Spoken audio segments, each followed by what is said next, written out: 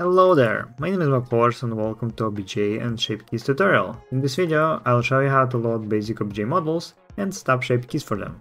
But first, we'll have to talk about limitations. At the moment, BBS mod supports only loading basic OBJ models with one texture. It doesn't support materials, that means that .mtl files will be ignored. Besides that, due to the way newer versions of Minecraft render models, the performance is pretty bad with high poly models. Here is an example. So, I go to the models here, and here I have a category that's heavy. In this heavy category, there is a OBJ model that is basically a cube with subdivided surfaces that has 25,000 vertices. If I go to Minecraft and I'm gonna open this category, it would be noticeably lag. So here, as you can see now, in comparison to when I pick another model, it lags.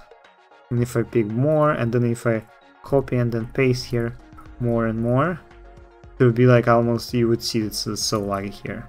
This happens because all models in your version of Minecraft are rendered on the CPU. They're literally uploaded on CPU instead of being cached on GPU. There is no really easy way to cache them on GPU, at least I didn't find a way yet, so keep that in mind. Before we begin, keep in mind that this isn't a Blender tutorial. If you struggle with using Blender, please watch tutorials online. There are hundreds of YouTube videos that cover Blender from all angles. So yeah, now let's import this cool sword into BBS mod. Now let's import this model by LowSeb. It's a medieval sword model which seems to have only one texture, and it also has very low vertex count. So this should work very well with BBS mod. So download 3D model. Download glTF model because this is a format that is very well supported by Blender. Download, then open, extract, between WinRAR, and now we'll have here some files. Scene.glTF, it's the model itself, and there are also textures. So let's go to Blender, and then I'm gonna remove the default cube, import a glTF, and then I'm gonna go and copy the path here, and import the scene.glTF file. So this is the model. It seems that it's located on the x-axis, which we don't really need though. Let's rotate it and face it toward this y-axis, so 180 degrees. Let's see what happens with the UV here. So for the model, I have to go and find the mesh. It has one texture as I knew, so we can also see here in the textures that there is only one actual. These are just PBR materials files. So the model is rotated. It's gonna be 2 blocks long, so I think it's fine. So now I think we are ready to export. So let's go first prepare the exporting. So in Minecraft, in dashboard, press F6 and open models. Here I'm gonna make sword 2 because like I already imported one, but this is gonna be what I imported the second time. So going here, first I'm gonna copy the path. I'm gonna go File, Export, and Wavefront OBJ. I'm gonna go here, and then I'm gonna export it as base.obj. Just, you can call it actually anything, but as long as it's OBJ, it's fine. We don't need materials because materials are not supported with BBS mod, and the UV coordinates are fine, normals, yes, everything is good. And you can just export it. Now, if we go to the model block, we'll see the sword is over here, however it doesn't have any texture. We have to add the texture, so here in sword 2, because the texture is, let's see, where was the, here. Because the texture is JPEG, BBS mod cannot use it by default. However, if you installed and configured FFmpeg, you can just drag and drop this file there, and FFmpeg would convert JPEG texture to PNG. And now you can see that the model was successfully imported. It doesn't have the extra like details in terms of, for example, if you go here and enable like the materials, you would see that there's like this cool metal roughness and stuff like that. It's not really supported by BBS mod, or if you want to adjust it for shaders, you have to do extra work. However, as you can see, the models was imported and I can grab it, put it on the ground. I think it's stuck on the ground, so this model was successfully imported in the game. Yay! Now, let's explore the basic mechanism behind shape keys. So let's create a new model that is gonna be called Spike. It's gonna be a default cube that has one shape key that allows me to make it spiky. So, in Blender, here I have the default scene. First I'm gonna edit this sphere so it'll be on top, and it's also gonna be smaller so it wouldn't be like so huge. I think I need to like translate it down by 0.5 meters or blocks, whatever. Now I'm going to subdivide it, and first I'm going to export it. So as OBJ, I'm going here, copy the path to Spike, and then export it as OBJ without materials. Now let's see if it was imported into BBS mod. Yes, it's here and it's exactly one block. Now all I have to do is to create a new folder over here, shapes, and then I'm gonna copy the path. I'm gonna take the outer vertices and I'm going to scale them so that it would appear spiky. So S 1.5 in order to scale only these vertices. Now I can go and export it, wavefront, shapes, and here I'm gonna call it spike because for every file that is OBJ in shapes folder, it would read the OBJ file and then it's gonna load as a shape key. So export wavefront. Before I'm gonna show you, I have to say that the limitation about this system is that you cannot add or remove existing vertices. You have to only modify them, like move them around or change the UV or normals. You cannot like create or remove them. So yeah, now that I have that done, I can go and edit. There is nothing. Okay, go back, F6, reload models, and edit. And now you can see there is one shape key called Spike. And if I change it or play around with it, you would see that it changes. So this is the basic mechanism behind shape keys. You just have a folder with OBJ files that are exactly the same in terms of geometry, but it has different positions of vertices, UV coordinates, and stuff like that. And then you can basically have these shape keys. Let's do it with something more complicated. For a more complex example, I want to turn these ice rig into the shape keys so that you could be able to use the eyelids and the eyebrows with like bends and stuff like that. This is relatively simple, so let me show you how to do that. So the process is pretty straightforward. First, I'm gonna go and I'm going to find where BBS mod is. Then I'm going to grab the BB model from this mod, so for ice pixel 1, because I also placed the BB model so you'll be able to edit the model. So what I'm going to do here is actually take the eyelids. I'm gonna first rename all of these so that in the OBJ file that I would import into Blender, I would have them named the same way, because if I'm not gonna rename them to eyebrow R, they would be all named as cubed, and I don't want that. So the eyelid, eyebrow L, then eyelid RB or right bottom, eyelid LB left bottom, eyelid RT right top, and eyelid LT left top. So now I rename these. I can export as OBJ. So export as OBJ.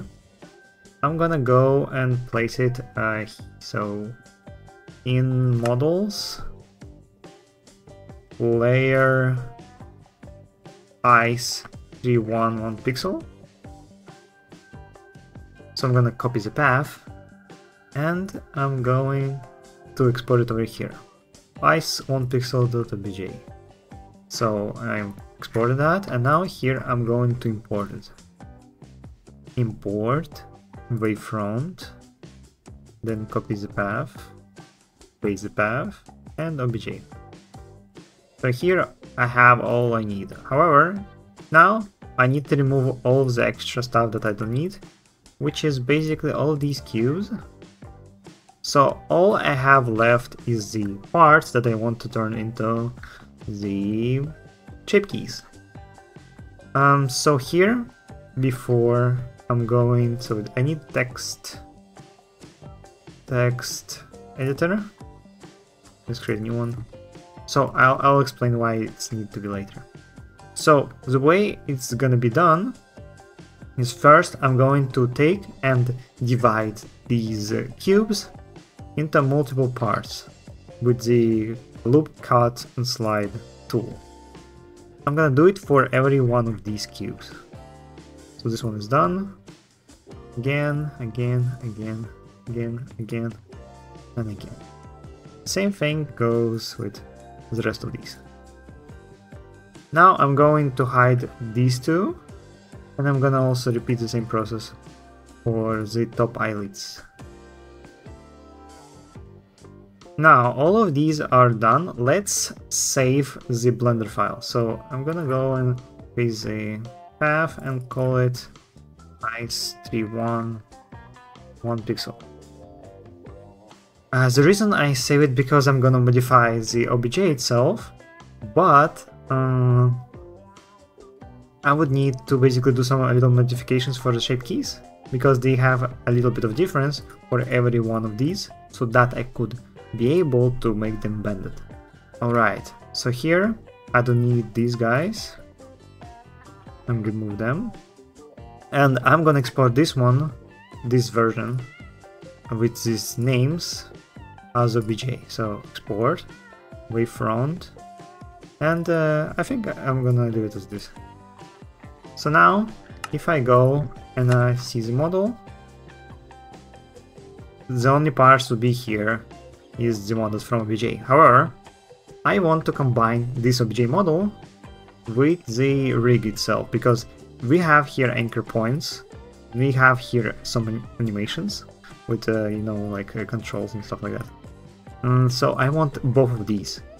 BBS model allows you to have like a composite model, which is done by first I'm going to save this model in the path here, ice1pixel bbmodel, and what I'm gonna do, I'm gonna remove actually these cubes for eyelids and eyebrows. And now, because these are empty, the OBJ parts can occupy as meshes for these eyes. So what I'm gonna do is go and export as a bbmodel. First I'm gonna save, export, and then ice1pixel BBS JSON. Now, as you can see, now it's the same thing, however, it's also the part of the OBJ. So now let's turn this model to use shape keys. So what I'm gonna do is in Blender, I'm gonna take all of these. So first, I'm gonna take and select the loop cut, and I'm gonna use the proportional editing in order to move this one down. So in order, let's see, so how I would do that. So first, I'm gonna go into the basically projection mode here, and I'm gonna place first the 3D cursor over here. I'm gonna go and snap the cursor to select it. This is needed so I could bring down the part. So what I'm gonna do is I'm going to kind of like make it big enough, like small enough so it would have bends, but not exactly so it wouldn't be too bended. You know what I mean? So I think this is good. I'm gonna look over here And I'm gonna remember which values I used. 0.5, 0.05. Yeah, so I'm gonna memorize these values, and so it's 0.26 meters and 0.5. So 0.2633 and 0.05. Now I'm gonna take the entire thing, and I'm gonna disable the proportional editing, and I'm gonna bring it down. This was eyebrow L. I'm gonna export it, refront, create shapes, folder, go, and then it's called eyebrow L, and no materials, no balls, UV curves. Okay, yes, good. Now we have to undo the editing and do the same thing with other ones. So I'm gonna do the same thing again. Select the loop cut, enable glTF. So the proportional area was saved, however not the offset. First, wait, I have to snap the cursor here. Again, Z.05, select the whole thing, move down without the proportional editing, and over here. And now I'm gonna export it as OBJ eyebrow R. And I'll repeat the same thing for all of these.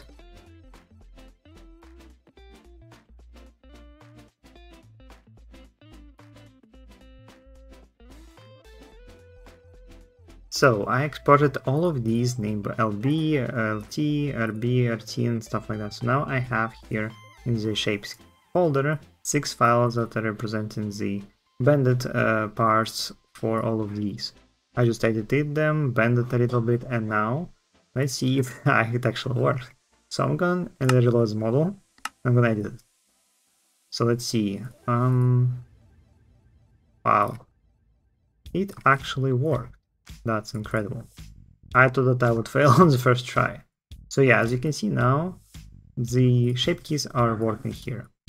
And the cool thing about this is that shape keys, you can have them as presets, and so basically now I can, if I want to, I can go and save this as a SAD or something like that, and it would be saved here in shapekeys.json as a preset. You can create as many presets as you want. And also, in the films, you can create this, for example, if I go and use that model, yes, ix311 pixel.